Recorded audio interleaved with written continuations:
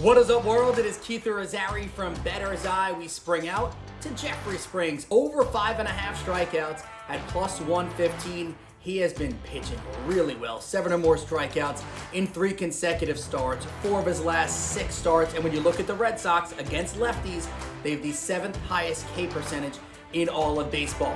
Next up, Jose Altuve, Old Faithful for me. Over 1.5 total bases, just about even money, maybe a little sprinkle and a home run at plus 287 game hitting streak for Jose Altuve. And finally, Yu Darvish, the quality start streak is rolling along at 3s at 7 or more strikeouts in 6 of his last 9 starts.